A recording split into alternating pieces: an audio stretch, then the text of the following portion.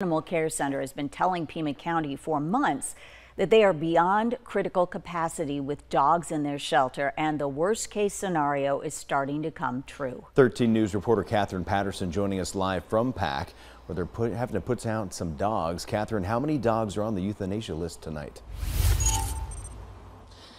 Yeah, Dan Brook, 11 of those dogs are scheduled for this week, and 3 of them have a deadline for today. 541. That's how many dogs are staying the night at PACC tonight. We are getting more dogs than ever before come through our doors, and we are having fewer people come in who are willing to adopt or foster, particularly a large dog. PACC says this is already the busiest time of year for them to receive more dogs. And with some extra hot months extending mating season, there were more puppies than usual, putting more dogs on the euthanasia list.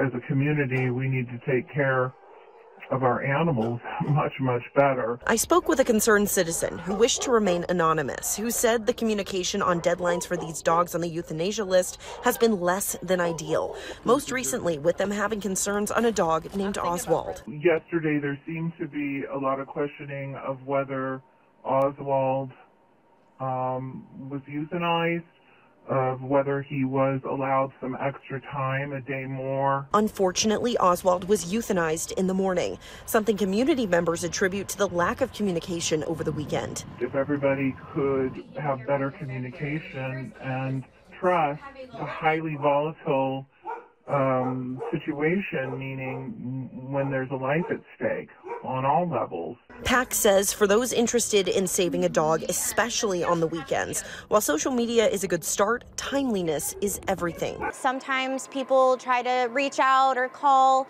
but when a dog's on deadline, the best thing you can do is just come down, because an hour can make a difference for a dog. And more community involvement could be the difference between life and death. One of the greatest things about PACC 2 is once we have our census deadlines get instituted, if our community rallies together and lowers our capacity back down to 450 dogs, we will remove all of the census deadlines at that time. And for any of the dogs on the urgent placement list, they don't have to be adopted. They can be fostered as well. If you're interested in seeing the full list of dogs on the urgent placement list, you can head over to our website at KOLD.com. Reporting live in Pima County, Catherine Patterson, 13 News. Thank you.